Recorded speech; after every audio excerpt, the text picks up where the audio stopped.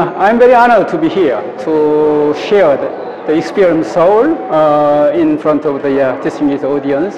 And I'm asked to give the presentation about the smart transportation in Seoul. And I'm going to tell the whole audience the story we made. We have achieved the smart transportation during the past 50 years.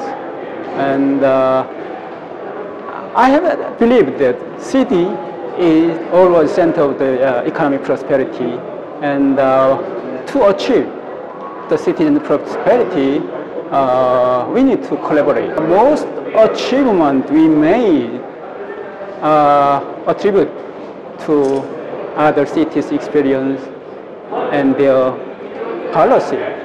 So now we try to collaborate to achieve together in cities' prosperity. That's the main topic I would like to deliver in these presentations.